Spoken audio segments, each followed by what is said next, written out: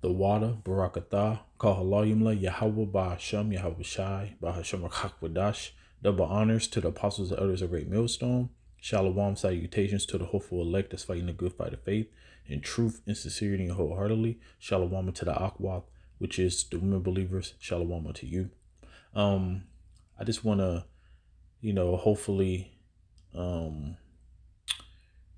try to paint a picture basically of Revelation 12 and 12, a scripture that we always quote, the devil coming down with great wrath, because we had but a short time. So so basically gonna try to paint a picture, give a couple of examples of what's ahead of us.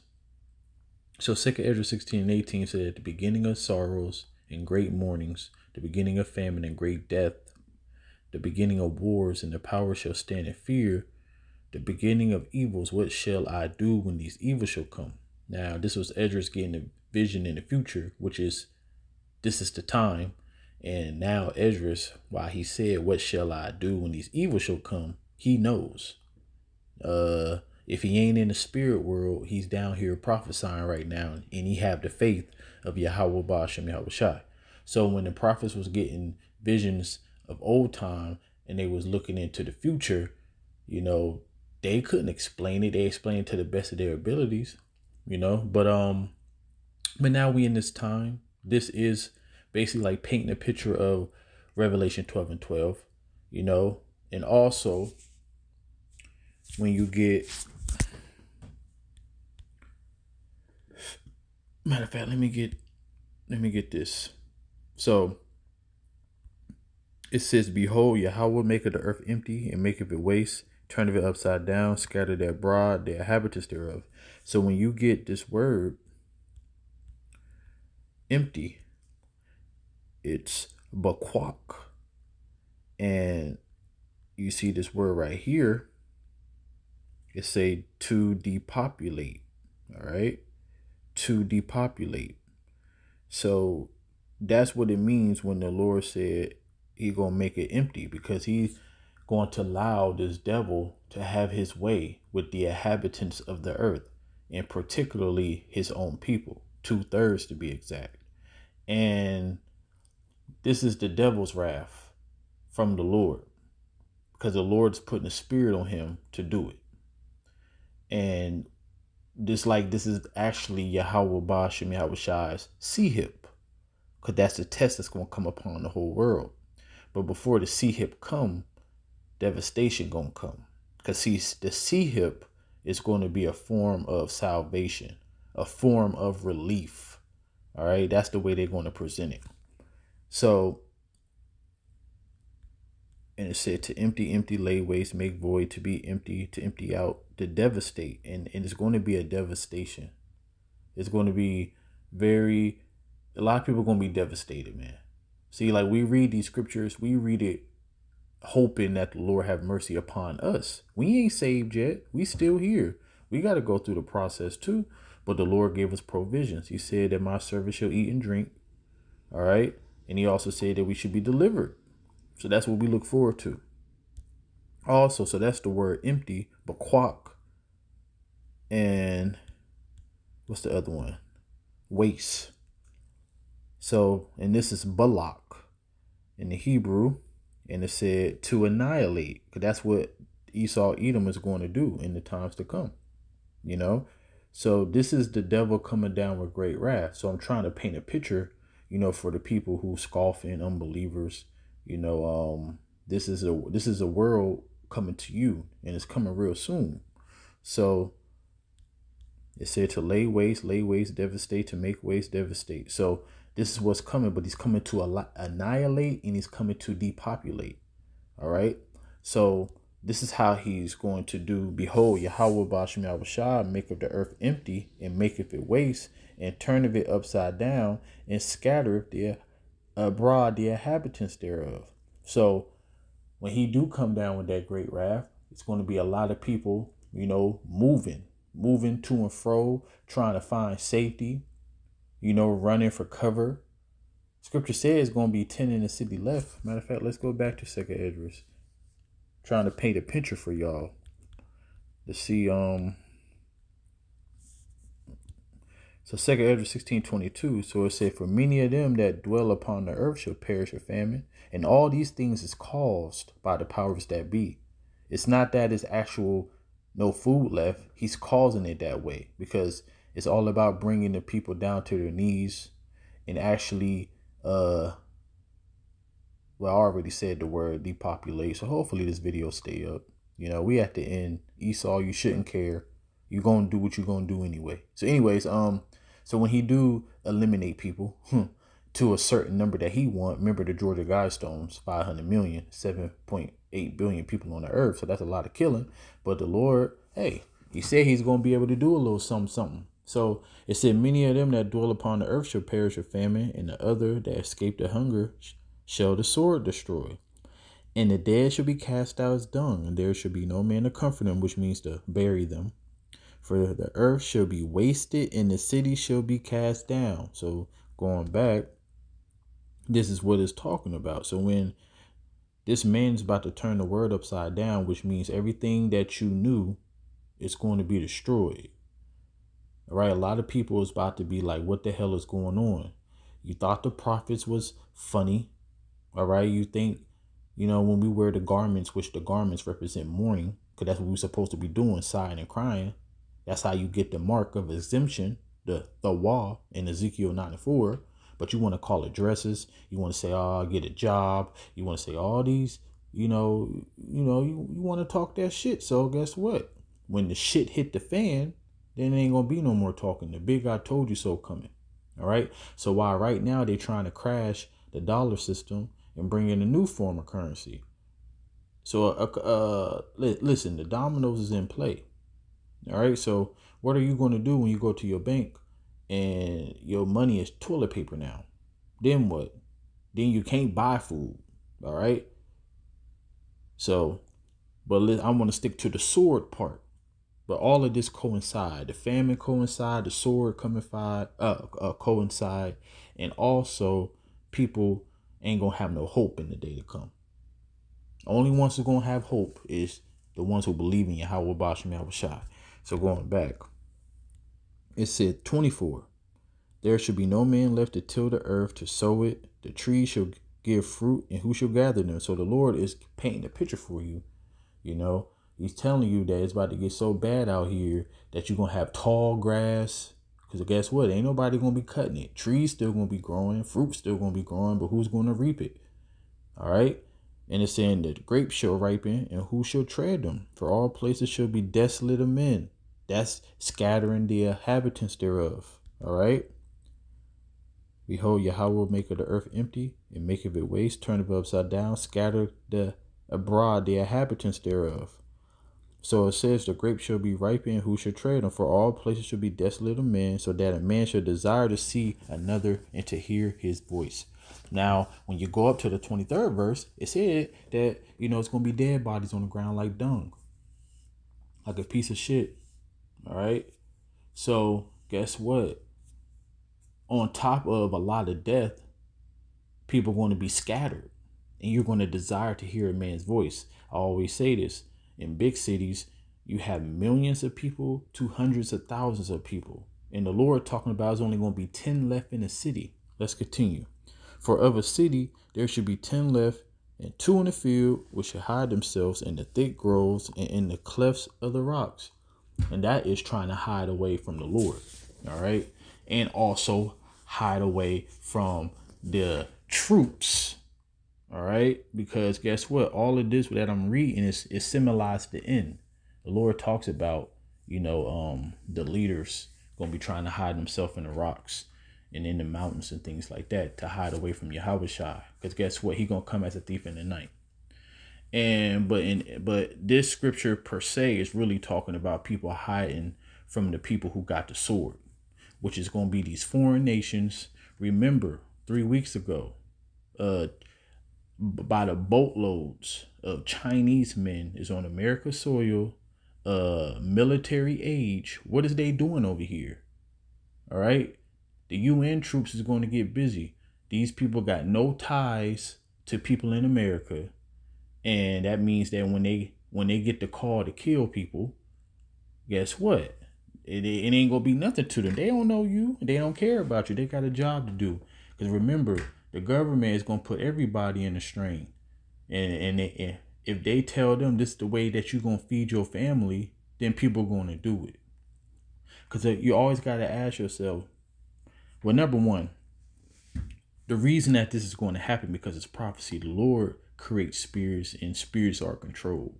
But if you just talk to a person who don't have that type of deep understanding, then you have to ask yourself, when you read this stuff, what would make a person want to do this when you have no choice? That's what make people.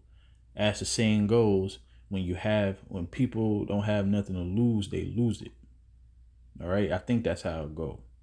All right. But the point is that, so if it's going to be less food, and basically the government telling you, well, the powers that be, put it that way, telling you that you're going to have to get over here and do what you got to do. This is how you're going to feed your family. And if you don't do it, then you're going to be just like everybody else. Then I'm going to do it. That's why people are going to do this. So you got a lot of people out here who really still believe that the government has some type of morals, that they have your best interests at heart. You dealing with the damn devil here. All right. So he going to do whatever it takes to bring dread upon you, to bring fear upon you, for he can get you, talk about the ones that he want alive, for he can get you to succumb to whatever he put forth without a fight. That's what it's all about. If he had it his way, he would just slide into the new world order without any pushback. So he's going to cause a lot of chaos, and then people are going to be begging for a solution. But a lot of death is going to happen. Famine going to happen. A lot of confusion going to happen. Friends going to be fighting each other as enemies because of lack of bread and great tribulation. This is what's coming to the world. Let's go back. So now, so it says, verse 2, and it shall be as with the people, so with the priest, as with the servant, so with his master, as with the maid, so with her mistress, as with the buyer, so with the seller, as with the lender, so with the borrower, as with the taker of usury, so with the giver of usury to him. This is talking about all the people, the girlfriend, the side chick, the boss, the employee, all right, the man, the woman, all right. The Lord is saying it's going to be with everybody. So the scripture said that the temptation should come upon all the world, but he's going to deliver those who kept the words of his patience. That's the servants, the prophets, all right? Also the believers, if you stand strong. So, and it said the land shall be utterly empty, which is the same word for bakwak, as I read earlier, all right? Which means to depopulate. And it says, and utterly spoiled, for Yahweh Bashmi Avashah has spoken his word. In Isaiah 55:11 said his word should not go out void. All right, his word is going to accomplish everything that he pleases. And one thing that he pleases is judgment. The Lord is known by his judgment. That's why people still talk about Sodom and Gomorrah to this day. All right. And he always said that Babylon the Great is going to be as Sodom and Gomorrah. But that's the icing on the cake. But before that, all hell gonna break loose. So painting a picture for you for Revelation 12:12. Also, let me get this before I get the last scripture. So all of this symbolized Jacob's trouble, but he should be saved out of it. So it says, alas, for that day is great. So that is none like it. What we about to enter into is not no game. All right. And it said, it is even the time of Jacob's trouble, but he shall be saved out of it. Who is the he? The elect, the servants. So all you women out there, you know, who got a man of the Lord, but you really can't stand him because you a demon, guess what? He is your salvation. And we don't got to tell you, you better get your ass in shape. The Lord going to do it. All right. Because it's going to be so bad out here that you ain't going to have no damn choice. So women about to get humbled. These metrosexual men out here is about to get humbled. All right. And all the men that women look up to in this world, you about to see them look like a PUSSY. The men of the Lord is going to be the one standing strong in the day to come. So, now Revelation 12:12.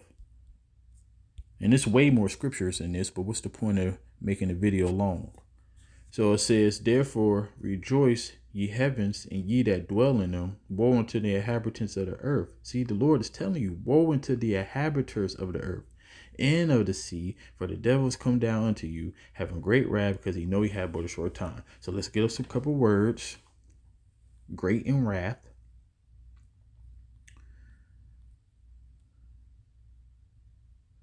So it's migas. And when it's a lot of definitions, but the one that I want is B.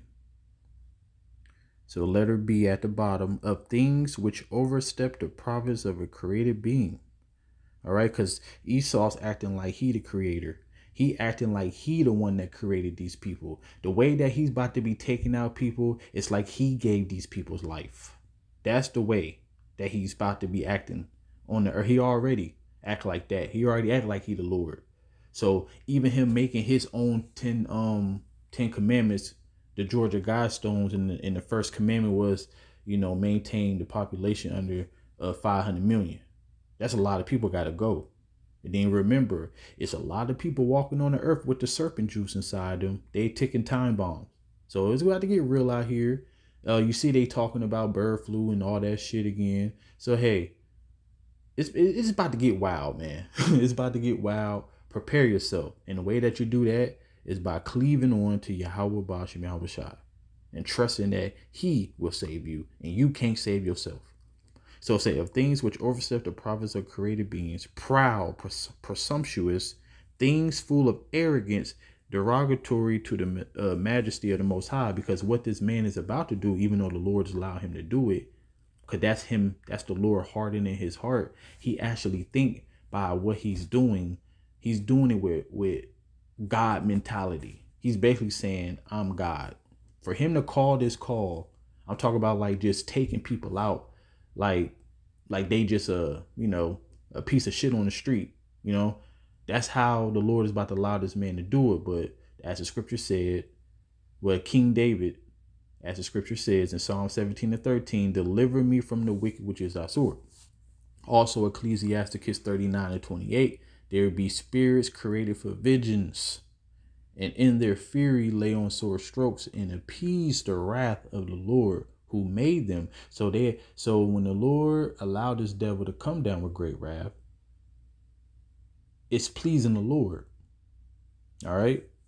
So that was for great in the word wrath, and it's thumos, and it says passion, angry, heat, anger. See, he coming back to that ancient hatred. All right. This started back in the garden with the serpent and the woman. Genesis 3:15. Read it yourself. All right. But then it goes back to Jacob and Esau fighting in the womb.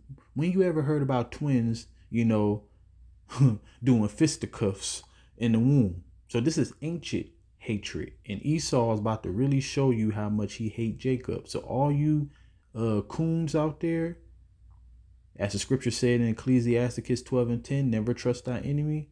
He's about to show you why he's the devil. He's about to show you the real hatred. All right. So it said, boiling up, soon subsiding again. Glow, adore the wine of passion, inflaming. So basically, when he do this, he's going to be doing this with all his might. He's going to be doing it with all the hate in his heart.